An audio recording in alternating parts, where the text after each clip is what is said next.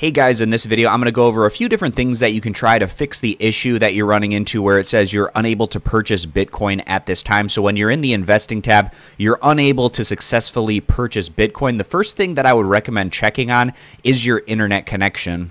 If for whatever reason you've dropped your internet connection, obviously when you try to purchase Bitcoin, that order isn't going to be successful. It's not going to go through. Just drag down the top portion of your phone and look in your settings. Just make sure that you are connected to the internet. And I would even try switching up your internet connection. If you're connected on Wi-Fi, switch over and connect over to your data plan, or vice versa. If you're currently hooked up to your data plan, try to find a Wi-Fi connection that you can try making this purchase over. And potentially changing your internet connection might lead to a successful purchase of Bitcoin. So those are the first two things to try. Make sure you're connected to the internet or switch up your internet connection if you have the option to do that. If neither of those things are fixing your issue, the next thing that I would try is resetting your debit card or entering in a different debit card. If you have more than one bank account that you have a debit card with, you could try a different debit card to purchase that Bitcoin with. So you can do this by going down to the bottom left-hand corner, clicking on that bottom left-hand corner tab to open up your cash balance. And then to reset your current debit card, go to linked accounts and then click on your debit card in your linked accounts.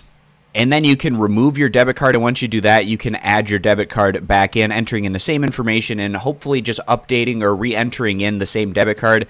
It will be successful when you try to purchase Bitcoin with it on your next try. But another thing that I'd also recommend trying is just replacing your debit card. If you have another bank account that is hooked up to a different debit card that you might have, I'd recommend trying that out to see if you're able to successfully purchase that Bitcoin with a different debit card. Now, if none of those options work and you're still getting that you're unable to purchase Bitcoin at this time, the next thing that I recommend doing is getting in contact with Cash App support.